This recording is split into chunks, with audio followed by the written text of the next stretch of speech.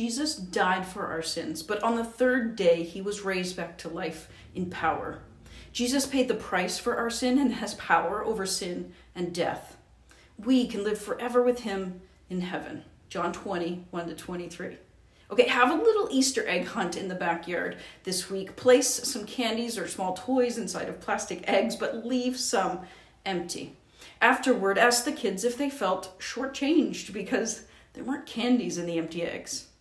Talk about how the greatest gift we could ever receive, salvation, came in the form of an empty tomb. You can ask the kids, what did Mary think had happened when she saw the empty tomb?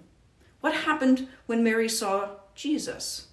What did Jesus say to his disciples when he appeared to his disciples? The gift of salvation is freely given and available to all. Read each of the resurrection accounts in Matthew, Mark, Luke, and John this week. What does Jesus' resurrection mean to you? How does it impact your relationship with God? How should it impact your relationship with your kids? Have a great week.